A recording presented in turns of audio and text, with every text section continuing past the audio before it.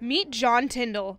He has been living at PATH, formerly known as Casa Esperanza, for nearly a year and volunteers in the kitchen daily. It's a feeling of self-worth. In 2 weeks, he will be moving into his own apartment, but says he still plans to help out regularly. Why? Because programs like Community Kitchen have helped turn his life around. It really is a tremendous help. I'm very fortunate, and so are the rest of us. John and PATH Facilities Coordinator Jaime Galindo pick up pounds of perishable and non-perishable foods from local grocery stores each morning. Donations from Trader Joe's, Whole Foods, Lazy Acres. Whatever they don't take gets redistributed to other community centers in need.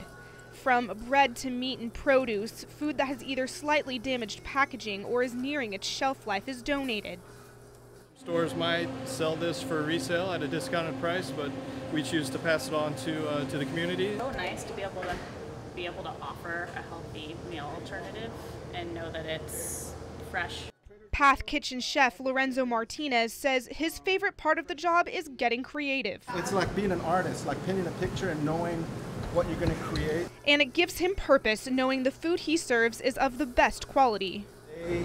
They're like me, so if I don't want it, I'm not going to give it to them.